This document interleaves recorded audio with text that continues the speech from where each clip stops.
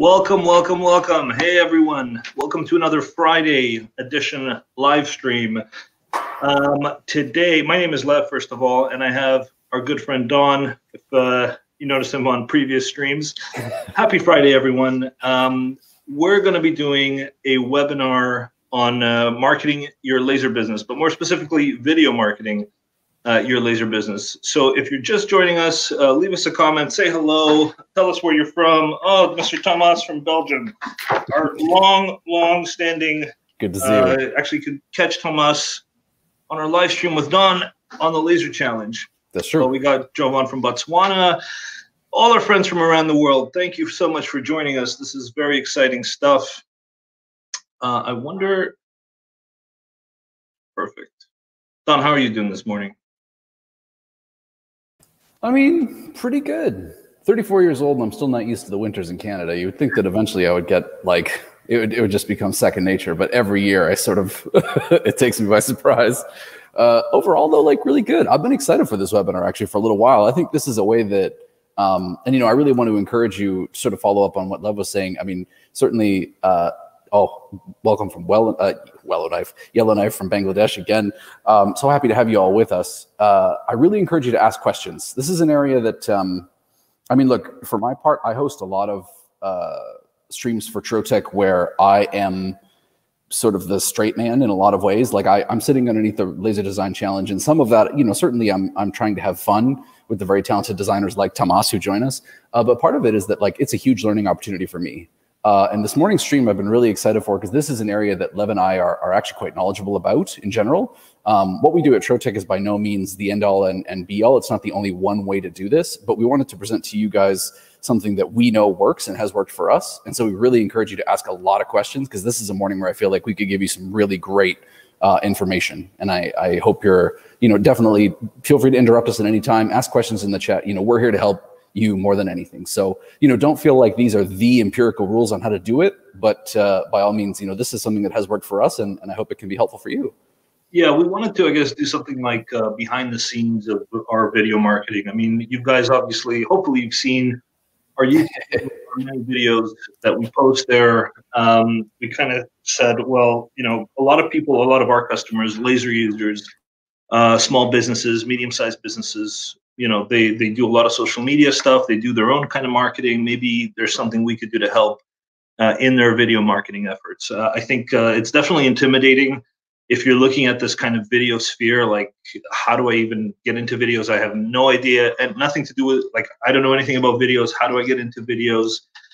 And we're here to show you it's really not that scary or complicated. So just a couple of things that we're going to cover in our presentation, and I'll actually give you guys a quick tutorial on Sony Vegas. That's editing program. Yeah, the video editing program that we use. But there's like the industry standard, I think, is Adobe Premiere. But for me, I think for new users, Adobe Premiere could be a lot more intimidating than something like Sony Vegas. I mean, there's obviously like Window Movie Maker in on the PC, and then there's iMovie and stuff on the Mac. Exactly. That's the more easier ones to do video editing. So again, it's more behind the scenes. We'll show you how we market our videos, how we make the videos, and hopefully you guys can make your own. So I guess a quick couple of stats in terms of video marketing. So videos are 4 times as many customers would rather watch a video than to read about a product. Think about, you know, if you're searching for something, if you're searching for a product, if you're searching for even a service, like, how do you find that information? You would put it on Google or probably YouTube and look for video. When was the last time you've read a full article about a product that you're looking at? It's usually mostly for videos, and 71% of consumers who viewed video end up making a purchase. There's some stats for you guys as well from score.org. In terms of videos, 96% of videos and emails increase the click-through rate by 96%. Sorry, it increases by 96%. So if you guys don't know what click-through rate is, it's basically the amount of clicks your email would get divided by the impressions. So 100 people would view the email, 50 people click, your click-through rate is 50%. So Yeah. if you guys get any of our pesky emails in your email box, I think on 95% you would say have videos in them. Yeah, or link to videos. As many as we possibly can. I mean, this obviously supposes that you're doing an email marketing or like a newsletter, some form of outreach to your customers already. But certainly, take it from us. Obviously, we know that that's enough work as it is. Certainly, you want to do everything you can to increase that interactive element with your emails. And as I was saying, a video is going to be one of those things that makes it that much more tempting to sort of click through on your emails. People know that they're not going to be taken to a sales page or something like that. We'll get into why thumbnails and things like that are really important later on down the line, but just sort of as a general practice, I would say, 95% of our emails have videos specifically for this reason, because we want to give you guys something that's meaningful, but also that, feels exciting and good to follow. Yeah, we essentially try not to put as little text in our emails as possible and focus more on the videos, just have a quick description, because, you want to differentiate yourself from like the tens or hundreds of emails you get throughout the day or a week. So videos are extremely important for email campaigns. If you guys don't have any email campaigns, if you're just starting out your engraving business, my biggest recommendation is start building out an email list. So every customer that you have, ask them if they can join your email list and send them promotions.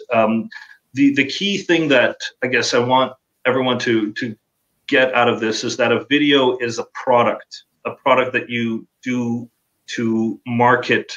So the way we view it is we build a video and then we market it through the different channels that we use. So YouTube, social media, email campaigns, whatever. But the essential product is that video based on the lasering that you're doing. So if you're engraving a tumbler, for example, with a special kind of engraving, that video is the core that you can then push out to your customers, potential customers, and so on. Right.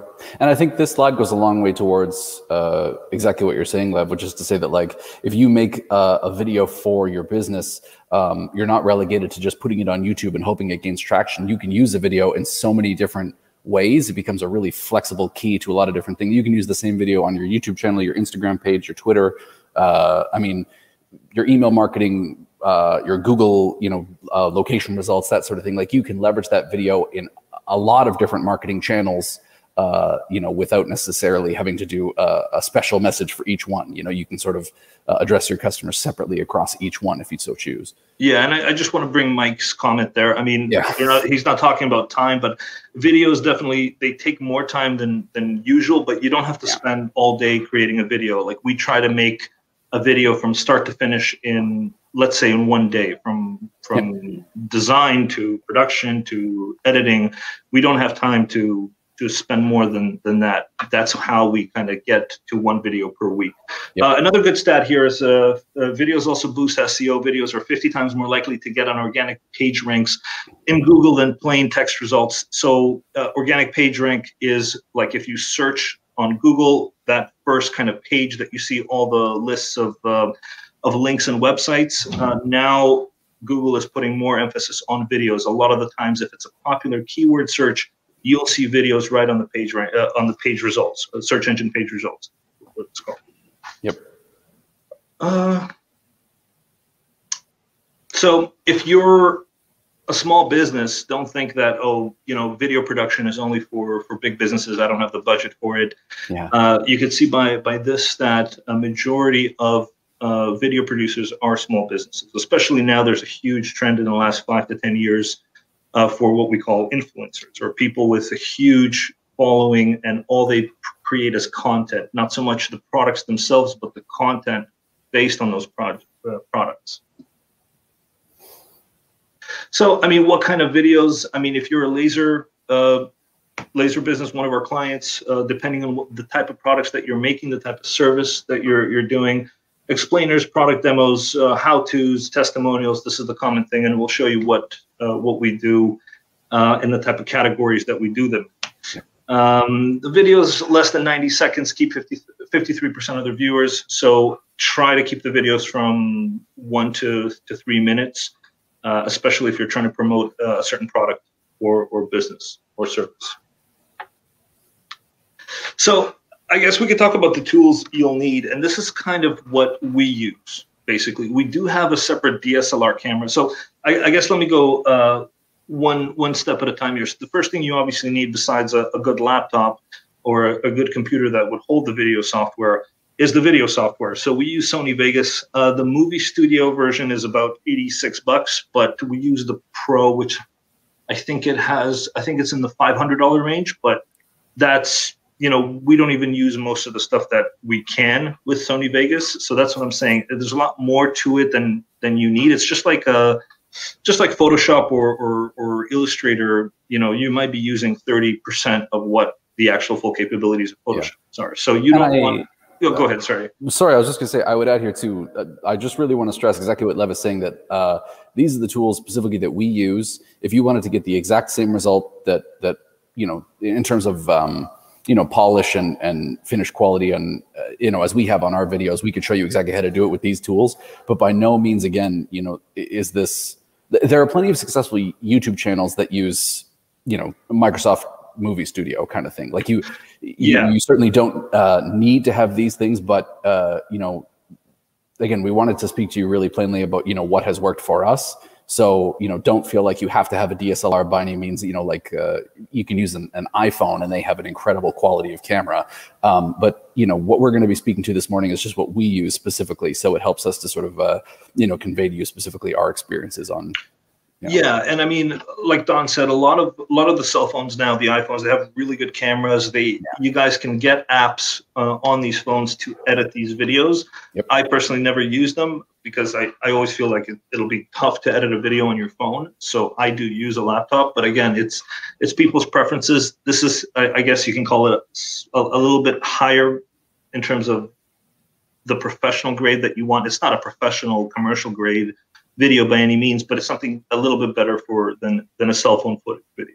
Not to say anything bad about cell phone videos. Like I said, they're very good qualities now for cell phones. So in terms of cameras, I mean, we have the we have the Canon 70D DSLR that we use for a lot of the videos. But if you're a beginner, if you're starting out, my recommendation is the Sony a6000. It's around $800 Canadian. There's newer versions of the a6000. The a6000 is a mirrorless camera. I'm not a camera guy, so I'm not going to go into the science behind mirrorless cameras versus the traditional. But what I found with the Sony a6000 is that if you guys look at our streams where we show the laser, like our Rayjet challenge, I can go into it and show you. With this Elgato Cam Link, that's about $170. You can stream HD with this camera directly onto your laptop. It's like plug and play. Very, very easy thing. Nicole, hi, thanks for joining us. I use the app in InShot to edit videos. If I use my phone, it's affordable, $10 a year. That's actually good. So I have a friend who runs a YouTube channel, and she uses this exact same app and swears by it. Certainly, to Lev's point, it is there's a learning curve, to getting used to like trimming pieces of footage on your phone, but I mean, it definitely works, right? Pinnacle Studios certainly. I think I've heard of Pinnacle I've used it a long time ago. And I'm glad Mike mentions that too, because screen capturing is another thing that, like the software we're using right now to be able to stream to you is not particularly, it's called StreamYard. It's not particularly expensive per month or per year, but it does everything that we need it to do at the quality level that we need it to do it. And it gives us beautiful screen capturing, that sort of thing. I mean, live streaming isn't something we're going to necessarily get into today very much, but is another sort of form of video that you can consider if it makes sense for, how you show your process. For laser engravers, I mean, I'm not quite sure for live streaming, like a software like this, like StreamYard, where you can have like a town hall. I mean, it depends if you're maybe a school or a makerspace or a fab lab that you need that kind of community live approach. This would be good. But I mean, again, if we're talking, small, medium-sized laser businesses, this is where you start. You obviously want a tripod. You want to try not to hold videos in your hands. We do that too sometimes. That microphone, the Sony, that's actually one of the easiest wireless microphones to set up. Yep. It actually plugs directly to the Sony a6000, and it's like plug and play. There's one battery in that receiver.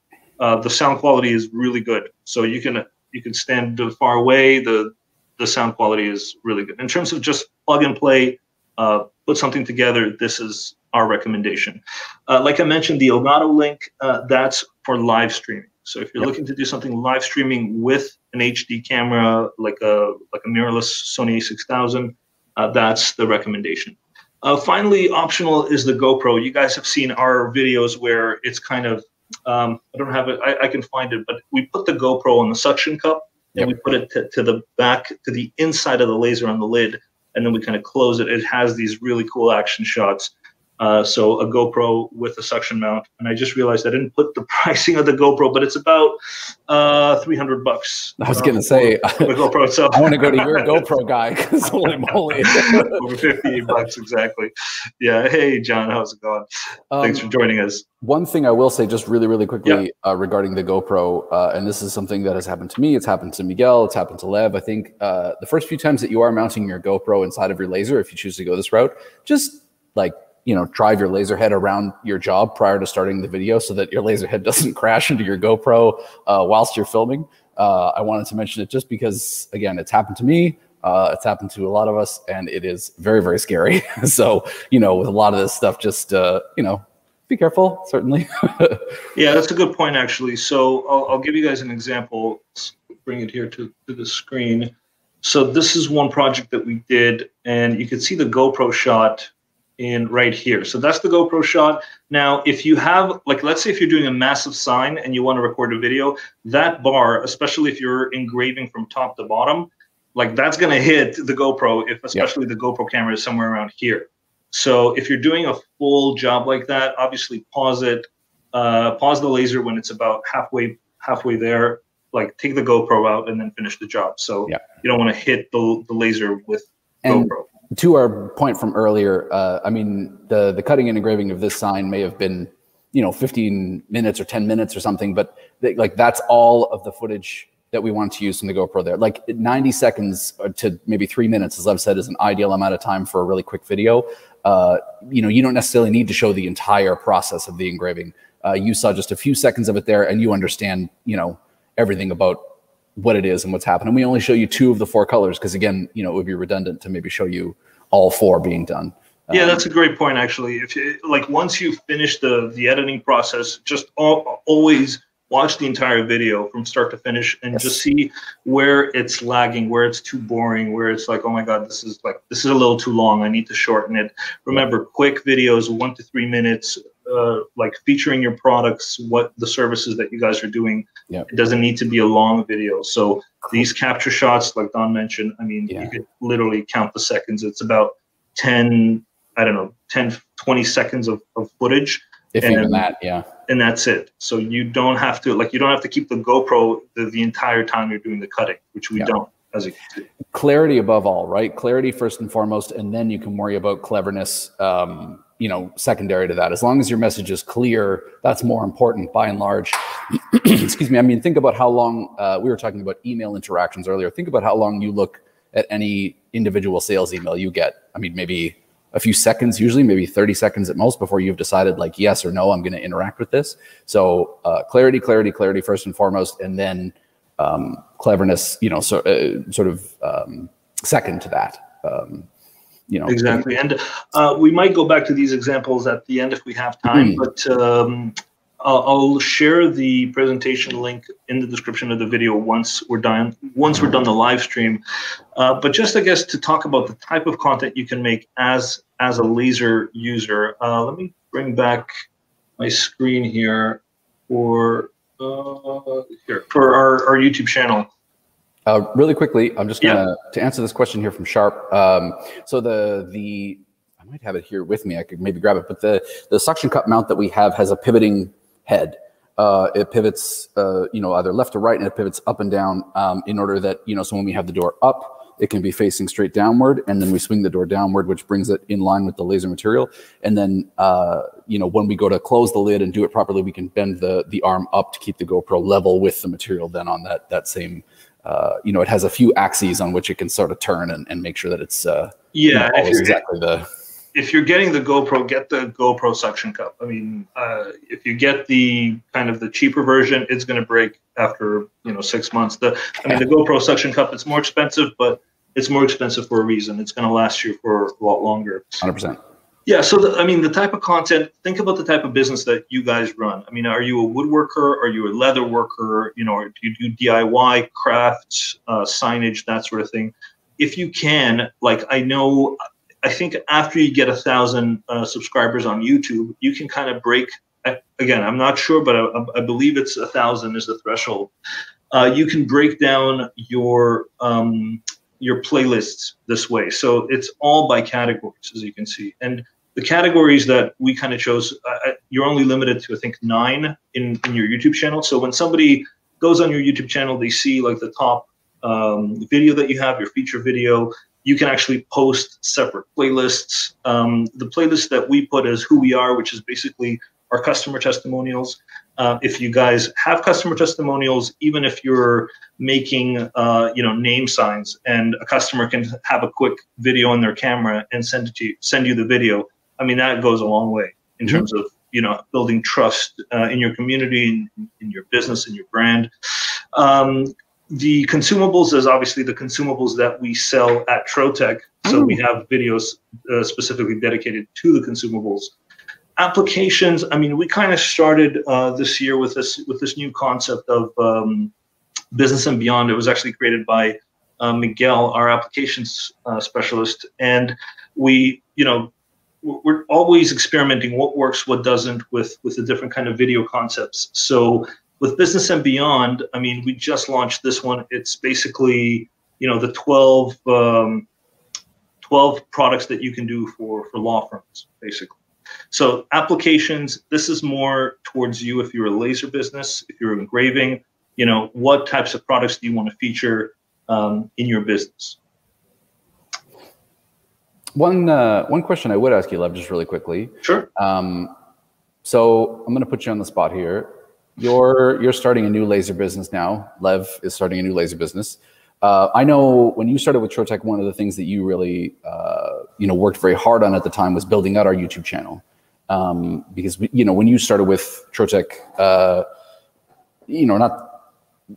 not that it's decreased in relevancy, I guess, at all, but that like YouTube really was the principal way to convey that online video marketing. If you were starting today, is that still the first step that you would take, or would you focus on like an Instagram profile kind of first? Like what might be your first place, in terms of social medias, or would you say they're kind of all equally? Well, here, that's a great question, actually. I mean, my only regret is that I didn't promote on what we do now, what I didn't do 5 years ago. So when I started the YouTube channel, it was like, I did a little research, and every YouTuber, successful YouTuber out there, successful business out there said, it's about consistency. So set a schedule, make a video every week, let's say. And that was the goal. So every week for the last 6 years, we try to release at least one video. That was kind of the goal. And that's how the channel grew and grew. At first, very slow, but then, you can't kind of look at, 3, 4, 5 months down the line and like, well, I'm not getting any views. It's not really worth it. It's the long game. It's really. A snowball. Yeah. Yeah, it's the long game. So, I mean, this, just put up our Instagram account. So a lot of these videos that we put, we actually repost. So the Mike video from last week. So this is kind of what we didn't do 6 years ago, what we should have done now. So like I said, video is a product that we expand to all our channels. And I think if we did that a few years back, we probably would have had a bigger following than we're doing. So that would be, my recommendation. Definitely do the videos.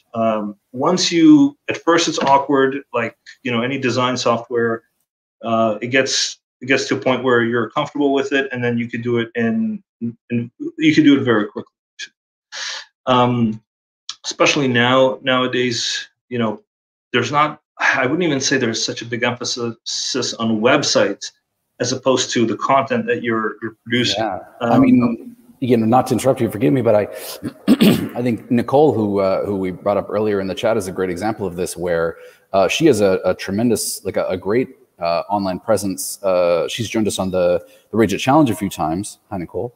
But you know, her focus, I would say, it's, you know, not unfair to say, has principally been Instagram, where, you know, like Thomas Enchantement, right? As he mentions, like, you know, yeah, that's trying a good to stand question. out on YouTube now is maybe a bit trickier than it was kind of once upon a time, sort of thing. Yeah, for somebody who's starting, Thomas, I think it's the same. It's going to take time. That's what you got to, like. It doesn't matter if YouTube is filled with woodworkers. Yeah, because, like, just to give you an example, I mean, I was looking through our Instagram accounts on, I mean, just in Canada alone, there's tons and tons and tons of woodworkers on Instagram. Some of them have YouTube channels, some of them don't. Some are more successful than others. The ones that I talked to, and I said, how did you build your channel? You know, somebody had over 200,000 on their Instagram account. And so I asked them, and they said the same thing: consistency, talking with your customers, but putting up posts every day on Instagram. It doesn't have to be a full-blown video, but on YouTube, it doesn't have to be a big feature, anything. I mean, check out the local influencers. I mean, Thomas, I know you're doing more kind of woodworking and selling on Etsy and that sort of thing. Look at what others are doing, especially the successful YouTubers. See what they're kind of building. It should be an addition to the business, not something that goes against it. Meaning, like, if you're getting orders and you're selling, that should be obviously number one. But if you have extra time to actually put video content out there, you should. And the whole point is, it's not that difficult. So I would interject too and just say that one thing that's been interesting too is that, you know, even in the time that we've had our YouTube channel, like 5, 6, 7 years, what sort of makes a channel quote unquote successful on YouTube, or the things that the algorithm are looking for, has changed 2 or 3 times very drastically. So don't necessarily worry too much about trying to hit exactly whatever it is that you think guarantees, you know, YouTube success. I think to Lev's point, look at what some of the big, you know, the people that the channels that you admire, because we certainly have them, are doing, and just try and create a video that you feel is captivating and clear and encompasses what you do. And that's by and large going to be leverageable across all the different platforms. You know, you can use a good Instagram video on YouTube if you want to, or vice versa, or Twitter or Facebook, whatever it is. As long as you can make a good quality video that you feel encapsulates what you want to tell people about your business, you know, don't necessarily worry about having to make it specifically for YouTube or specifically this for Facebook or whatever it is. No, exactly. I'm actually, sorry, I'm just trying to search. We have a good question here about the music. So yes, for a long time, we've used, there's a lot of free music out there that you can get. I know YouTube offers a lot of free music, or royalty-free music. You can get royalty-free music pretty much everywhere. But if you want to actually go a little deeper, it's called Epidemic Sound. So I'm just going to bring this up. There are stock music libraries out there that you can buy too, things like that, you know, are just literally giant libraries of music that you can use royalty-free in any video production that you want to use. Yeah, so the cool thing about Epidemic Sound is that it's a monthly subscription. You don't actually pay per song. Yes. It's specifically targeted towards people on YouTube, people that have social media accounts, up to a certain stage. I think it's up to 100,000 views or something big. You might want to check it out. Up to 100,000 views or 100,000 views on your YouTube channel or subscribers. There's like a threshold, but it's a big threshold. It's this amount. It's like $15 a month. Yeah. And then, you know, if you're doing, like I said, if you plan to do a goal of 1 video per week, it's not that expensive. $50, like it's $2 a track basically, and there's tons and tons and tons of tracks on there. Really good tracks. 32,000 it says, yeah. Yeah, 30,000 tracks and 60,000 sound effects is, you know. Atlantic Laserworks. So I think maybe this is a question we can come back to a little bit later, but you know, first and foremost, I think, you know, I would defer certainly to Lev about this, but I think my response to it just off the top of my head would be it's about ROI. It's, you know, hopefully from what we show you today, you're convinced that it's something that is feasible within your skill set. It doesn't take necessarily like a marketing background to be able to create a great video about a great business. But I think at the end of the day, if you start seeing a lot of return on your videos, or you start feeling like your customers are really interacting with your videos, you start to see that momentum, then that's something that you can sort of weigh against, you know, hey, if I'm devoting X amount of, you know, hours a week to making videos, how much is that costing me in sort of opportunity time? And, you know, how much could I pay someone to put this together for me potentially? Yeah, that's a great point. I think I agree. Like if you get to the point where you don't have time, like you can see the channel starts to pick up, or the videos are starting to pick up, there's some kind of a return, then I would say yes. But from the beginning, I would say no, because that's a big expense. I mean, especially if you're a small business, I mean, hiring somebody just to do videos, it would need, unless you're hiring somebody, my thing would be, if you're hiring somebody to do marketing, then yes, get somebody who knows how to do videos, because again, everything goes from, all the marketing goes from the videos, right? I would say at this point, it's probably more important for a small business to do than a website, because a website, like, again, if you're doing local service, like if you're doing, you know, sign shop in my area, for example, on Google. I mean, Google Maps, that's where it's going to go. Like a Google Map account is free, and it takes, you know, half an hour to set up. Yeah. You don't need to build a website, compete with competing websites, especially, you know, if you have money to spend, you're putting it into PPC, into Google AdWords. Mm-hmm. So if you're hiring a marketing person, get the marketing to do the videos, to promote the content on social media and YouTube, basically. And remember, YouTube is not social media. I mean, it's somewhere in the between sphere, but it's a search engine. I mean, 1 in 3 people search on YouTube versus Google. So look at YouTube like a search engine. Every video that you post on YouTube, it's not like Instagram where it kind of just goes up after a day and nobody ever sees it. And I'll show you guys about optimizing your YouTube videos. Every video you put on YouTube is basically its own web page, right? It has its own tags, it has its own link. It can be found on Google, right? I mean, like, let me just show you here. Google typically returns video results above text results now, I'm pretty sure, if you're looking for, you know. Yeah, exactly. So let's say if I want to laser engraved coasters, let's say I want to buy laser engraved coasters, I can go on Etsy on Google Shop, but you can see there, right here, there's videos already. This is the search engine. This is SERP, search engine results page, basically. This whole thing is search results. Like, nobody goes to the second page. I mean, I think it's like 0.2% of people go to the second page. They just change their search terms if they don't find what they're looking for. So you can see right there, this is one of our more successful videos on coasters. And this is, again, each search is going to be different based on your location.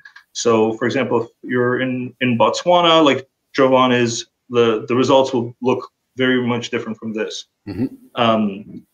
Actually, Jovan had a good question. I'm just going to bring that up here. Would you recommend just having a YouTube channel? Or if you have a company website, would it help to have separate video gallery page? Again, this is where the videos come in. So once you make the video, you can post it everywhere. You can post it on your website. You can post it on your YouTube channel. And again, I see a lot of these videos, people just take the engraving, just show like the engraving of a tumbler, and then they post it. You want to create trust with your community and your customers. So I know it's not everyone's comfortable being in front of a camera, but you know, if you're not comfortable, maybe one of your employees is comfortable, or if you're getting, like I said, a marketing person, you know, people want to see human beings. Like they want to see, depending on the video, like again, people might argue, like the epoxy resin where they do that cool epoxy resin stuff, you never see people talking about it, but it's just, those videos generate tons of views. So in my opinion, if you're promoting a specific business and product, it's always good to be in front of the camera and talk to your customers directly. I totally agree. I think, look, none of us were super excited about being on camera. There's an aspect. Lev made you. Yeah, Lev made us basically. But it's the thing is, it's for the better. Like if you have enough confidence in your business and in your product to stand in front of a customer face to face and say, I believe in this, I think you should purchase it because I know, like, I made it and it's good. A video, to my mind, is really no different. you have the opportunity to stand face to face with a lot of customers at once, but realistically, all you're doing is saying the exact same thing, just in a far more effective way, or at least, you know, in terms of the number of customers that you can address. But realistically, the difference between standing in front of a camera and saying, I really believe in this, you should check it out, and standing in front of somebody face to face and saying that is just, you know, the amount of people that it can reach simultaneously. Yeah, and you guys got to remember, I mean, I know in North America, people like to buy local. Like they like to buy from they would pay more to buy from a local artisan, a local laser engraver, than buy something from overseas somewhere. You know what I mean? I like, especially if it's a gift, or like if it's an engraved cutting board, they're not going to buy it from Alibaba or AliExpress. You know, like they might if you're looking for the cheapest option, but a lot of the times for engravers, you know, especially if we're doing gifts or more higher end products, especially if you have a Trotec, I mean, it's a production machine, it's a production laser, it's made to produce large quantities in good quality. They're going to want the local stuff. Like they're going to want to be able to actually talk to the person that made the product. And without wanting to sit too long on this too, this is where I would just bring it back to, without wanting to make it sound too complicated, but I mean, you know your customers really well. Again, just bear in mind this idea of clarity also, though, that you want to be sure that, you know, just because you're really, really excited about something, I know there have been times where, you know, I've brought Lev rough shoots of videos that are, I mean, Lev has had to sift through hours of footage, and he'll trim it down to, yeah, sorry, James. He'll trim it down to something that is, you know, 5 minutes. And realistically, it's not a question of the other content not being good. If anything, usually the trouble that Lev has is trying to choose what's the best stuff. But it's a question of just, you know, trying to pick what is the most vital message that you want to get across. And then, you know, what Lev's talking about with doing it, you know, with a person facing the camera and trying to convey that to somebody is just, that's more about the means that you're going to convey it, right? You know, it's exactly, about, you know, how are you getting across that message? Yeah, exactly. And I'm showing you guys James in the van. I mean, everybody knows this guy. And that's what we're doing at Trotec Laser Canada. We're trying to put as many faces in front of the camera. So you know James, you know Mike, you know Don, you know Miguel, you know me. You know, like it's not just lasers and the products. It's the people behind the lasers. And we're the manufacturer. I mean, we're not selling directly to the end users like you guys. So for you guys, it's even more incentive to be in front of the camera and saying, this is what I'm making. James is a sales guy, so he's busy, and he definitely wants to make more of these videos. I think now with COVID, it's more difficult. The present state of the world means he's not doing a lot of driving, if we're honest, but we could tell him to just go sit in the van in his driveway. just drive around the block, basically. Exactly. That's my point. I mean, look, that video I just posted, I mean, that video alone has almost 34,000 views in a span of about 2 years. So, and this is a guy driving in a van talking about lasers. I mean, just to give you an example, this video has more views than application videos that we've done 3-4 years ago that are just application. And then we'll go into the content or why, you know, this video is more popular than the other video. But just to give you guys an example. So I'll do a very quick kind of tutorial in terms of the design software. So there's all sorts of, go ahead, I don't want to overpromise here. Well, I was just gonna say, I don't want to overpromise here, but if you guys see this, and this is something that you feel like you would be really excited to learn more about, maybe, you know, like let us know, and maybe we'll consider trying to do like an hour-long webinar on video editing at some point. I think you know, just for a minute, Lev, I think it's just going to give you a really quick run through to give you an idea of how quick and easy this can be. Yeah. Well, one last thing also about James in the van. I mean, James told us many times he goes into, for new customers, they've already seen a bunch of his videos and they're like, oh my God, you're the guy in the van. Yeah. You know, so they already know him before he even comes and talks to them. So imagine the power that you guys as laser businesses would do. If you're in front of the camera, people want to buy your products, they see the person that they're actually buying the engraving service from. I mean, it's almost like talking to, you know, 34,000 people all at once or over a period of of 2 years instead of individually having to call and be in front of them. So that's what I'm saying, right? There's no difference between, as you believe in your product, there's no difference between standing in front of somebody face to face and doing it on a video, aside from the fact of you're disseminating it differently, kind of thing, right? Yeah. Okay, so right now so this is Sony Vegas. Most of these video editing software, they're pretty much the same. You kind of have these, and again, before I delve into this, there's tons and tons and tons of content on YouTube about Sony Vegas. Type in Sony Vegas for beginners. You're using Adobe Premiere for beginners, or whatever. How to make YouTube videos, how to make YouTube thumbnails. Exactly. There's so much content out on YouTube about YouTube. It's pretty amazing. So what we usually do is we have again, this is what we do. So you guys can disagree. You guys can do your own thing, obviously. So you have the video bars and the audio bars. So this is where the little hills are. We do a quick, title. It could be your logo. Don't make it too long. People, they spend, I don't know, 20 seconds putting different titles in there. That's not, in my mind, that's not what people want to see. They just want to see, you look at the thumbnail, you want to see the product that you're actually, it starts to go long into the video. It's too much. Fake production, a Lev production. Yeah. Exactly. A lot of the times we actually use these videos as a teaser before we put before we put the actual talking. So, because if you're scrolling on your Facebook, it takes a few seconds to kind of catch a person's attention before he flips to the next videos. So, which is why we always put these kind of still shots, these cool still shots of the products that we're making. So I'll show you when we do videos.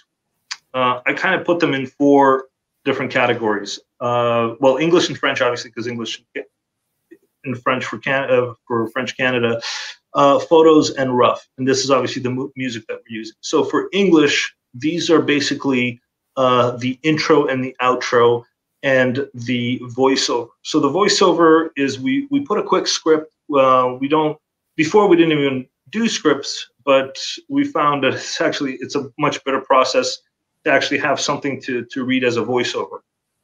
If you want to do a voiceover. Obviously you don't have to, but for us, it's a lot of explanation videos, or we're talking about the products, or we're talking about the consumables that we sell. So we do a voiceover. Mm-hmm. For the photos, obviously we take a whole bunch of photographs. There's never not enough photos, basically. You can actually buy a light kit from Amazon, a really nice one for $150 Canadian. It's gonna elevate your photographs. Like, lighting is probably one of the most important things for photographs. Oh, thank you, Don. You can see it right there. That thing is $150, and it's great. It's definitely worth it. So you can see like the difference in photos the lighting makes. 100%. The photos, obviously, we scale it down for web, for smaller images. The cool thing about photos is that you can do these, just going to turn off the sound here. You can do these slideshows. So you don't even have to put a lot of videos in your videos. You can put photographs as a slideshow and really show the details of the products. So in terms of how I use them, so let's say I'm just putting, so this is my rough footage. So let's say I want one of these videos of the cut. Oops, sorry. Rough footage, you're just talking about the footage. Yeah, just rough footage right here. Yeah. Let's say Miguel putting the material in the laser. The material in the, thank you. It's hard to talk. Now I see why it's hard for Miguel talking and doing it at the same time. Yeah. So I'm gonna for today, So all I'm gonna do is literally just drag it across. I mean, it's that easy. And there's different things. Basically, the sound and the video are grouped together. So I'm gonna press U to ungroup. And then the sound travels separately, and I'm going to delete the sound because I don't need just machinery on the sound, basically. One thing with Sony Vegas that's easier than Premiere, or again, in my experience, is that there's a lot of little stuff that are just easier to do instead of going to each menu and doing them. For example, if I just want to crossfade one video into another, or let's say I'm going to get rid of this here. I want to crossfade this video into this video. I just crossfade. I just drag it in, and then we have a nice transition between the videos. So in terms of setting all this up, like from beginning to end, I don't want to go too deep into this. Again, I would suggest to look at YouTube videos like Sony Vegas for Beginners. It'll talk all about the setup, but it's not that difficult. You know, if you spend about an hour into it, you'll kind of figure out the best way to set it up. So just a couple of things. Once, like, this is kind of my meter in terms of where the video is going. So obviously anything that's on top is what's visible. Anything that's on the bottom is not visible. So it's kind of overlaying. I hope I'm explaining this properly. Yeah. So let's say I want the video to start somewhere here. You can see it's shaking. So because we're trying to do a really close-up shot. So I'm just zooming out with my mouse wheel. So let's say I want to start from here, like that little footage. I press space to start and pause the video. And then if I press the letter S, it actually splits the video in half. So I can delete this, just press the delete button. And then just taking this, I can cut the video up, like closer and further away. Let me use a better video, maybe this one that we're using already. So this one right here. So I can actually, if I just hover over the top corner, I can fade the video in so it goes whoop, like that instead of. Yeah, maybe make it just a little bit longer, just so that you can really. Yeah. I can make it really longer. There we go. It fades. So it fades and cross. I mean, I'm just going through the basics here of fade and crossfade. So now it's going to crossfade into this footage. That's it. So we're literally taking, you know, a couple of videos each, like this cutting board, and I've sped this up. So there's different ways to speed it up in Sony Vegas. All I'm going to do is I'm going to click the control button and hover over here, time stretch, and then I can slow it down or speed it up, depending. It's like an accordion. So if I stretch it out, it's going to be slower. So now you can see it's slower. I press Control Z for undo, and then you can see it faster. There's also, if you right click and go to insert, remove envelope velocity, you can make it like 12 times faster by moving this little bar up front. Or you can make it 0 if you want to do a freeze frame as well. Yes, exactly. So just really quickly too, Lev, I think you do this. I'm not sure if you call it the Ken Burns effect, but so the mention here from Javon is about the if you're doing a slideshow, by adding a little bit of camera movement over top of a still image, it gives like a zoom or a pan or that sort of thing. Yeah, and I'll show you guys how I do those. So, or, you know.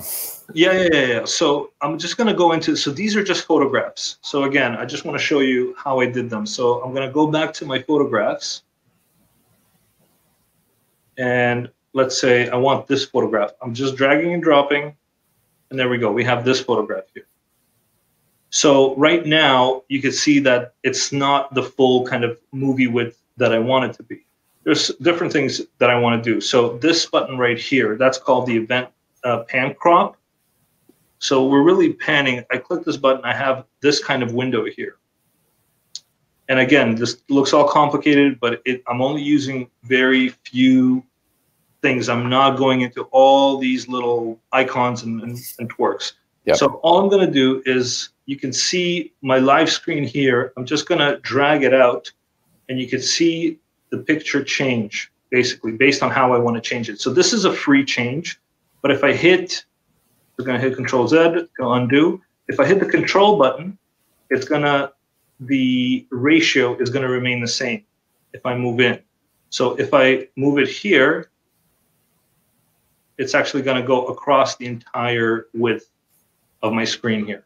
Okay, so let's say, and this is basically the camera. So in this slide, So let me just go back here. So this entire slide here, this is basically my entire slide here. So this, you know, couple of seconds basically. So this is my starting point. You can see this is where my starting point is. I want to put it here, and I want to end the camera here.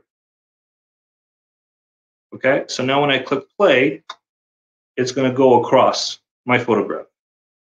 So if you're doing a slideshow, I mean, if you're seeing how we're slowly zooming in, all we're doing, so I'm just going to click Control Z, Control Z, Control Z, until this becomes white. So now it doesn't have any, we're back to square one. So the way we do with this is you can see if I click on this piece, it's zoomed in, but if I click on this piece, you can see the window shrink a bit. And I click Control and shrink it. So again, I'm going to recreate it here. So this is my starting position, and this is my final position. And then I'm going to hit Control and just bring it in a bit. And that's it. That's how easy it is. Again, these black marks here, sorry, I'm just going to bring that back. So you can see if I change my aspect ratio, do this, now it's going to hit. So now it's full screen. And then my end position, hit Control, bring it in. And now I have this kind of zoom in. This is a nice shot. I mean, again, you could do tons and tons of products that you're going into. A lot of these things here, like Miguel Machado, like that stuff, the text, again, there's a whole separate thing we can go in with text, but it's pretty simple to do. You're actually going into media generators. You're going into, I'm trying to find it. So you're going into legacy text, and you can choose which text you want. I usually click this soft shadow. I drag it here, and I get this little window appear here. So I'm going to click on my timeline so I can actually see it here, sample text, and I'm going to change to product 1.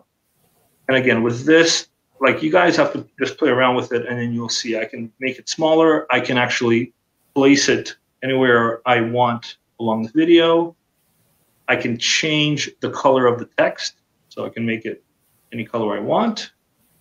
And I can always, there's a couple more effects. Again, with Premiere, I'm sure there's tons and tons of extra stuff that you can do with text. Yeah. But with Sony Vegas, it's just, you know, a few clicks of a button, which is what I like. Also, with the panning, you can also actually change the camera angle to rotate. So I don't know if you'll ever need it, but you can actually rotate the image. So we talked about crossfading, we talked about splitting, we talked about, you know, making the video faster or slower. We talked about text. These kind of things here, like this box, that would be a solid color. So I would, again, bring the solid color here. So right now it's going across my entire screen. I would click on the pan, and then I would make it smaller, and then I would actually put it to the side, or whichever side I want to put it to. You just need to kind of play around with it a little to put it where you want to put it. And well, I could put it. I don't want to take all day kind of showing you guys how to do this, but basically,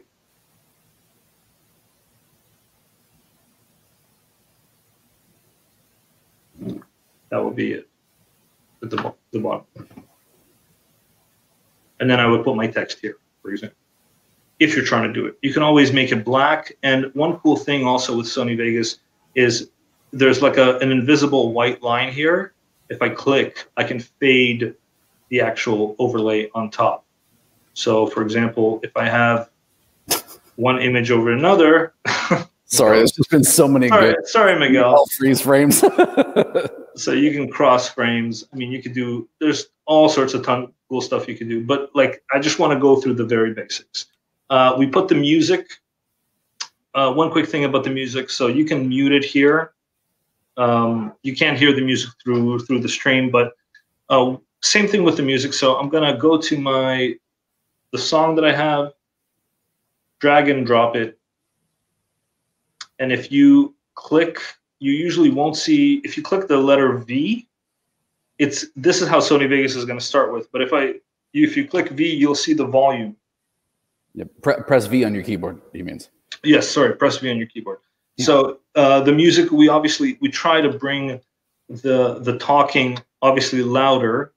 You don't want it to hit the red part here, so we want to make it a little quieter.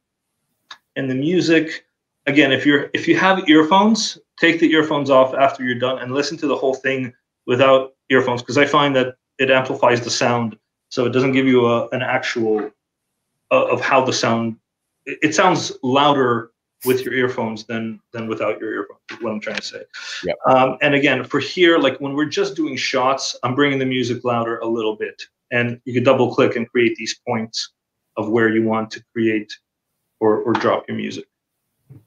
Yeah. I think like that's the very basics. I think that's what we want to show you guys in terms of the basics of how video editing works. We put the intro, the outro, we put the footage, the pictures in, we put the music, and that's it. So this might seem like a long time, and it will take a long time the first time you do it, but I think after a couple of tries, it gets a lot easier.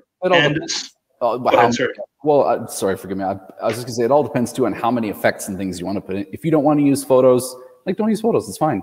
If you want to just do one or two takes and then choose your favorite one, like that's fine as well. This is just, as we say, sort of like an extra special sauce you can add on top that is there for you when you have more time. But a simple, straightforward video is not better or worse than one that has a little bit more production value. It's more about the message that you're sharing. Exactly. I'll get to some of the questions after. I know we're a little pressed for time. Yeah. I think we're going to go maybe about 10 minutes over. Just so I just want to talk about the actual marketing of the video. So the number one thing that, like, this is kind of in order of importance in my mind, believe it or not, is a good thumbnail. I mean, if you're trying to promote it on YouTube or social media, you want a good thumbnail. And what is a thumbnail? Those who are asking, thumbnail is just a picture of the video. So if you look at, go ahead, sorry. Well, I was just going to say, yeah, because when Lev pulled up those video, the search results, pardon me, for laser engraved coasters earlier on Google, and you saw that little image, like you see my face there and Miguel's face there, like that little image is the thumbnail. Yeah. If that, again, not to harp on about it, but again, if that has clarity in it and is something that looks interesting and you want to click on, that is why somebody's going to engage with that video on Google. I thought, Chat made a very good point earlier about, the YouTube competition that's out there now. And that's a very, very, relevant, good point. A good thumbnail goes a long, long, long way to helping your video succeed, as opposed to, just about anything else. As Lev said, like number one on the list of importance, and it deserves that spot. What you want to be doing is one good thumbnail, or if you can get one video to go semi-viral or like exponentially in views, that can make your channel basically. And this is the video that kind of made our channel. And I guarantee you it's because of the thumbnail, because there's nothing too crazy or special about this. Was like in the beginning times of Trotec Canada YouTube page, and the editing, you can see Mike has more hair on here. but this wasn't any good video by any means or any stretch. But you can see the accounts here. It's almost 500,000 views in 4 years. So after we posted this, and I could see the numbers kind of go higher and higher, and I can actually show you guys the analytics behind it just to show you. We started getting about, I don't know, 3-4 times more viewers. Let's see if I can get lifetime. And try custom. There is a way to do it, I think. Yeah, somehow. Just to really quickly address, so Doug, when you have a face for radio, you wouldn't want to use your face as the thumbnail. I'm going to level with you. Neither do we. But the matter is that, again, and this is something you can research to your heart's content personally, And it begins to tie into, I think, what Atlantic Laser Works is talking about here too, about, trying to portray a consistent branding or image across your video content, to match your website, to match, all your different streams. Can I just interject? I'll disagree with that. I mean, this is YouTube. There's no face for YouTube. I mean, this isn't, I don't care what you think of yourself. I'm sure you're good looking, whoever made that comment.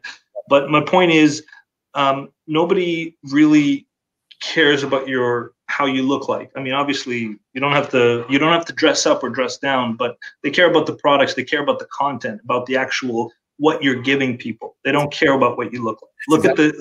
Once you've clicked that video, you forget what the thumbnail even is. It's just.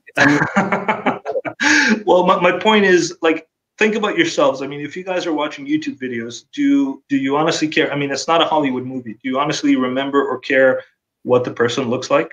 I mean, you care about the content. So that's the goal. I mean, you could see here around 2008, the views actually went down after a certain amount of time, but it was a good 500 a day up until 2018. I think just because it was there for so long. But think about it. We posted one video 4 years ago, and we had 500 people viewing it per day. I mean, it went. I can tell you exactly kind of how the YouTube channel grew. Once we put the first video of Mike and the guitar, I don't know if you've ever seen it. It's an old video. It's one of the first ones. We had more people click on that video, and our subscribers went from 2 to 3 per week to 2 to 3 per day, just because of that thumbnail on our website. I mean, granted, it's a manufacturing website. There's more people on it than maybe a smaller business website. But the point is, as soon as we put the thumbnail, people started clicking, people started subscribing. And then that next kind of jump was with this video, was when we had this gorgeous, 3D engraving of the Canadian crest. That's when everything kind of poured in. You can obviously help your videos out with advertising. Again, if you have the extra money to spend on advertising, but you don't need to. A good thumbnail is probably the most important thing that you want to do in your videos. Don't suit up, brand up. That's funny. Optimize your videos. Okay, so optimizing. What does optimizing actually mean? It's just like SEO or search engine optimization. It's basically putting specific texts or information in your video, just like a web page, to help Google and YouTube bring your product, your video, or your web page to the front. Yeah. So a good SEO, for example, if I look at coasters, so Etsy has the best SEO. Obviously, it's a massive website. So they're #1 for laser engraved coasters in Toronto, Canada right now. So Toronto, Canada, I type in laser engraved coasters, I get Etsy as #1. #2, I still get Etsy. So that's something. I mean, they have 2 of the highest ranking results.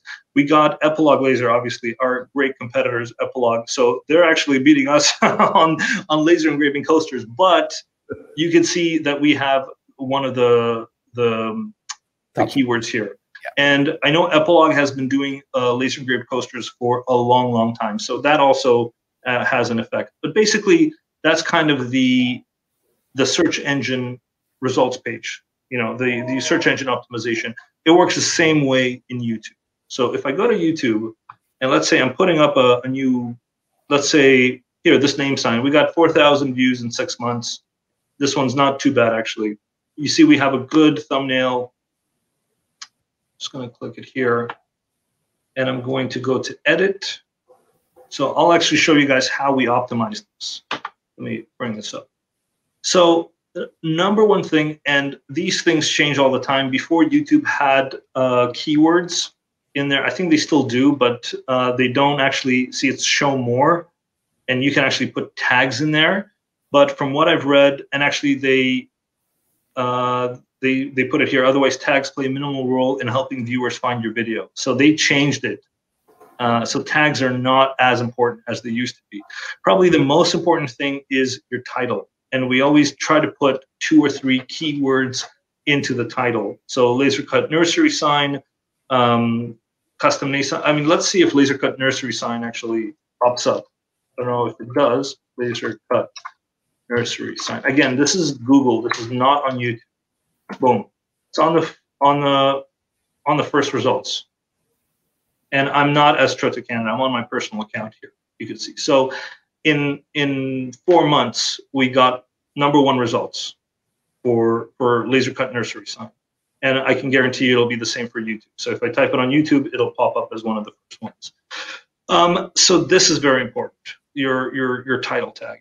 The other thing is the content. Try to actually write out the story or what the video has. So if you're doing tumblers, put in a little story about the tumblers. The more kind of content you have, the better. Try to add keywords into your content, but don't stuff them, because Google, they have algorithms to kind of go against spamming your description. This is what's called the description tag. See, it's called your description. So this is your title tags, and this is your description tags, just like in a website. If I'm going to put, let's say nursery, let's say this is a laser cut nursery sign. If I put laser cut nursery sign, we want check out our cool laser cut nursery sign, laser cut. That's counterproductive. You want to speak like a human being in these description tags, and still try to put as much description tags as possible. This I copy and paste on every single video. So this is our social media links, our actual address, and obviously how to get in touch with Trotec. Yeah. This is where you would put the thumbnail. This is where you would add to the playlist. Again, the playlist where we want it to go on our YouTube channel. So here it is under consumables. So otherwise, let's put it this way. If you have, if those new YouTube accounts, you'll only have 1 row. So basically after 6 video, you're not going to see the other videos unless you find it by search. And Google actually shows you where people found your videos from. I think it's under engagement. I'm trying to traffic sources here. So 23% found it on our actual channel page. 22% found it through search. So people typed in laser cut name signs, they found our video. 22% of those people. Browse features external, so something like from Google, for example. So you can actually check out all these stats as well. So going back to the tags. Oops, sorry. Back to the tags. There's actually a video editor on YouTube. I haven't used it, but if you guys want to, it's a much kind of simpler version of video editing. So it's free. You can definitely check it out and try it as well. And you would want to know it's not made for kids, because then it goes under a separate category and it's not as visible. And eventually, once you start putting these videos out there, once you start getting the actual engagement, monetize your videos. Why not? Get extra dollars from monetization from your videos and put it back into the videos themselves. So if you get up to the point where you're getting enough money from these videos to hire a marketing person or even pay half their salary, I mean, that's a huge help right there. That is also behind the 1,000 subscribers wall that you were mentioning earlier for playlists. Is monetization. Once you get over 1,000 subscribers, you can turn monetization for your videos on. You can't just put up one video and turn on monetization. You have to kind of put some time into. YouTube wants to know that you're growing the channel and you're building, something of sort of, something they can count on to be there for advertisers going forward, kind of thing. Exactly. I'm just gonna pull up my. Okay, so we're just about finished here. I just wanted to kind of go through the last stages. So share on social media, obviously. What I'm seeing from social media, there's actually one guy who's out of Calgary that I actually spoke to last week. Really nice guy. His name is Dusty. Dusty Lumber Co. He's not a Trotec customer. He is a woodworker. Yep. So this is the person that has over 220,000 subscribers. So, on followers on Instagram. On YouTube, he has about 16,000. Yeah, 16,000 with 57 videos. So you can see, this is what I mean when I say only 1 row instead of this full rows. So I'm not sure why it's so like that, but you can see his thumbnails. Playlists kind of thing, is it? Yeah, he needs to split them up into playlists. I mean, that's what I would recommend. But you can see the thumbnails. He has his own kind of branding. It's like these black letters on white background, and he has full featured videos, again, 3 to 5 minutes each. But if you notice on his Instagram, he posts every single day, and he has obviously a lot more followers on Instagram than YouTube. And you can take a full video, let's say a production video that we make, take the raw footage out of it and cut up the raw footage and repost it on Instagram. So you can technically post every single day as you're making the video. You can do behind the scenes and have maybe a cell phone camera just recording you while you're doing a project. So actually, there's a great, this is a Trotec customer called the Cruel Hawk. He's actually a fairly new laser user. He makes these awesome photographs. I think he's out of Hamilton, Ontario, and he actually does do these videos, and sometimes we share it as well. You know, he does it obviously with his phone, but he has behind the scenes on how he does these kind of signs that he works with the laser and woodwork. So it's not difficult. I think he's there by himself, as far as I know.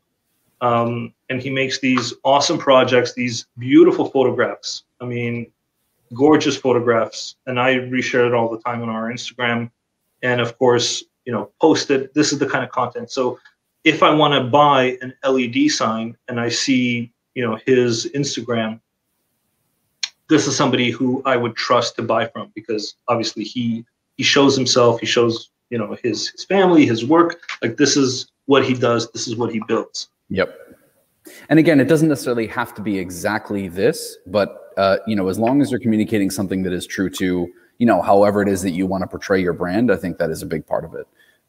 I wanted to just really quickly bring up this point from Tomas, if that's okay, Lev, the idea of the conversion rate. So obviously, like, I wouldn't know the conversion rate off the top of my head, but one thing that you can consider, I think, to Lev's point from earlier when you were talking about using, you know, like YouTube being a search engine and not necessarily putting all your time into anything more than a very bare bones website, is, you know, we often look at the analytics for what are the pages on our website that people are interacting with, and what are the pages on our YouTube channel, for example, that people are interacting with. Like, what are the videos that are climbing in numbers? And the number of people who interact with our videos compared to the number of people who interact with more than 1 or 2 pages on our website is just staggering, right? There's no comparison. Yeah, I mean, Thomas, it depends on what you're selling. I think if you're a one-man business for now, if you're selling, you know, specific products, I would argue, and what I've seen, Etsy and Amazon is more important than a personal website. I mean, and from what I've seen, this wasn't the case 5-10 years ago. Yeah. But now, if you have resources, have both. You want to have a website, but the amount of people that can find you on Etsy and Shopify and Amazon versus, you know, going against the grain with a personal website. I mean, I would argue, have a YouTube channel that links to your Etsy and vice versa. Have videos on your Etsy and your Amazon account. So, or whatever you use, depending on what part of the world, whatever third-party websites are out there. Yeah. Share on online communities, obviously, and advertise on social media. So that's kind of the things that we talked about. Online communities, again, if you're a woodworker, there's a website called Sawmill Creek. It talks a lot about lasers and woodworking. There's a huge community forum up there. Go out there, talk to members in your community, partner with other members of your community. For example, if you're doing a wedding cake toppers or stuff for the event, I know with COVID now it's slow, but once the event industry goes bigger, talk to wedding planners, talk to caterers about wedding cake toppers, florists that you can put acrylic or some kind of a packaging. So build a local community in your area, and that's how you grow your business with these videos. And yeah, I mean, these are just basic goals, but if your goal is to have a good YouTube following, like I showed you guys, Dusty Lumberco, I think he grew within 2 years. So it's not, you don't need something, I mean, it's a long project, it's a long-term goal, but you want to be in business for a while. Don't put all your eggs in one basket. Don't put, you know, YouTube is the number one thing, but it's good to have to help your business in terms of marketing. That's that's kind of the final message behind everything. Yes. I think I talk too much. I think I talk too much, but the one thing I did want to come back to also, so Atlantic Laser Works I thought had a great point, and I wanted to quickly this one right here. Yes. So so this is a really interesting question. I think you know, there's a whole sort of science and a whole, obviously, like branding is a huge industry and this sort of thing. You know, we don't want to get way down a rabbit hole about this, but I think again, this is one of those instances where it depends. I think, to my mind, the simplest answer to this question is yes. You want to try and keep things consistent across all different channels. I mean, you've seen that we've changed our branding on our thumbnails and stuff, and it's always a bit of a work in progress, right? Like, you're always changing things, you're always tweaking a little bit, learning what's going to work for you. But, you know, trying to keep, you know, a consistent, recognizable style, or recognizable sort of visual style across all of your different, you know, across your website, across your social medias, across your, you know, videos, that sort of thing, can only help you out. You know, people want to get familiar with your brand and who you are, and oftentimes they want to represent, you know, oh, I really like this brand, you guys should check them out too, and that sort of thing. So something that is easily sort of packageable towards, you know, what brands look like in 2021, it can never hurt you. Yeah, I mean, it depends on the resources that you have in terms of people that are making logos for you. Yep. Obviously, reaching out maybe to design students to give them maybe a part-time job, or some kind of a co-op program that they can design logos for you. That would be a good idea as well, especially if you're starting out and you don't have much design experience. So, for example, this is this is one of our customers. They have a Speedy laser. They're out of Toronto. They make these unbelievably gorgeous cell phone covers, and they're quite expensive. They're not cheap, and you can see the photographs. I mean, they don't even put videos on here, but the photographs themselves speak volumes. And you know, this is not a major studio, a medium, large size company to do this kind of stuff. So it doesn't take a lot of effort, but it takes effort. You know what I mean? To do this. They've actually teamed up with Jeff Mack Designs, and to do these incredible epoxy resin boards. And you've seen us share it on our Instagram. So they laser engrave these and basically put them out there. They don't actually show any of the laser a lot of the time. They actually just show the epoxy, because they know that's what people want to see. They want to see that liquid pour over the you know, the epoxy over the wood, and they get tons and tons of views. They have almost, you know, over 800,000 views. They're out of Toronto.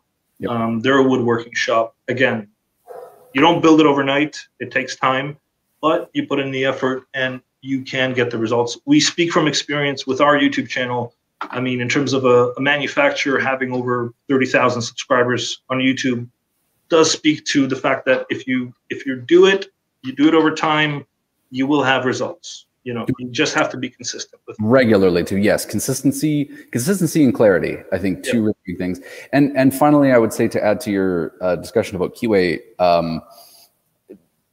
look, when I started here, I felt like I was a very, very bad photographer. I still don't think I'm a very good photographer, but it's a part of what I do. As Lev mentioned earlier, and I just, again, like in tying some of these things up, I want to mention it again. The amount of great tutorials for things on YouTube that are obviously available completely free is unbelievable. If you want to learn camera, sorry to interrupt, Don. That camera, by the way, the Sony A6, like, it's a great camera for photographs as well. Like, it works almost like a DSLR. It blurs the background. Like, we know this seems intimidating, so we're not going to recommend a bunch of lenses and cameras.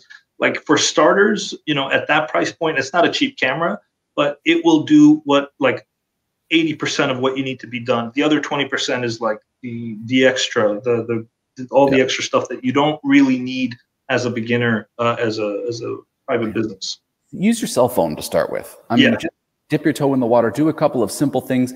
Again, your first few YouTube videos are going to be just about starting to build that traction, that sort of thing. So they don't need to be perfect right out of the gate. You don't need to be, you know, trying to make as Lev says, like a feature quality, you know, commercial or movie right out of the starting blocks. If you can just create something that you feel, again, is just sort of clear and has that sort of personality, you know, that you can be consistent and put out, like, that's the other thing. You can build a beautiful video and take a month to put it together, but if you can't put one out every week, you know, you're going to find that your engagement with that video is going to slowly drop off, right? It's more important maybe to be consistent than it is to be incredible. Yeah, I'm just showing Nicole Davis's account. I don't know if Nicole is still with us. She's a Trotec laser owner from Florida.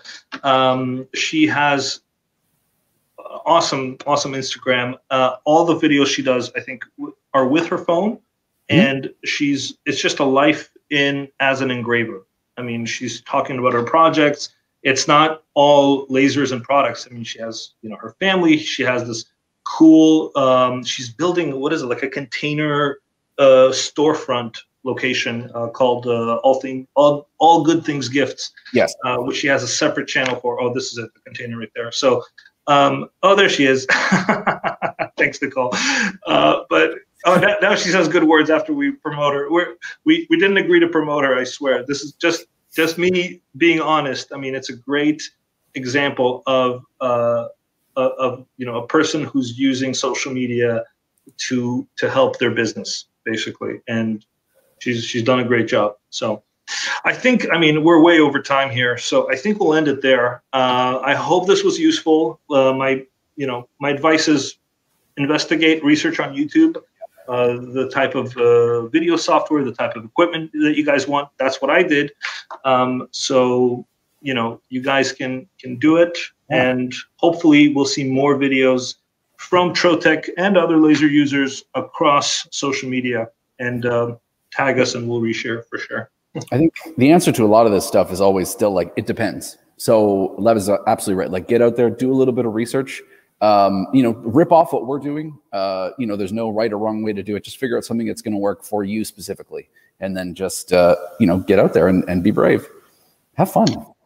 Awesome. So thank you guys so much for watching. If you have any more questions, leave them in the comments afterwards. We'll try to address them all as well. And thank you so much, Don, for being our co-host.